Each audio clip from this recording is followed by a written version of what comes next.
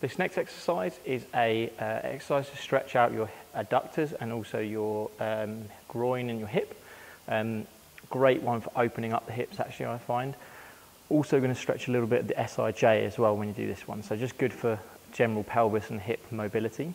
So for this one, what we need is a wall or any sort of surface that you can bring your leg against. So this time I'm going to get my right knee and go knee and foot against the wall. And then left foot comes out, so I'm at this angle. So left foot pointing straight forwards, right knee and foot pointing backwards. So it's at this 90-90 position.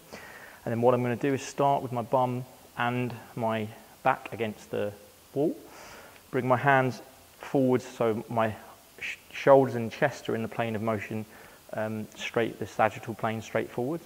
And I'm just going to squeeze my glutes and I'm going to lean forwards this way. So this is going to really open up through the inside of this groin and through the back here on that right hand side.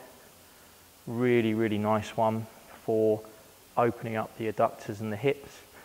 Again, just really think about squeezing that bum, posteriorly tilting the pelvis or tipping back with the pelvis. Think about that bowl of water, tipping that water out the back, because that's going to create much more stretch through the hips, much less lumbar spine lordosis or arching of that lumbar spine to compensate. We really want to aim to get the hips stretched out.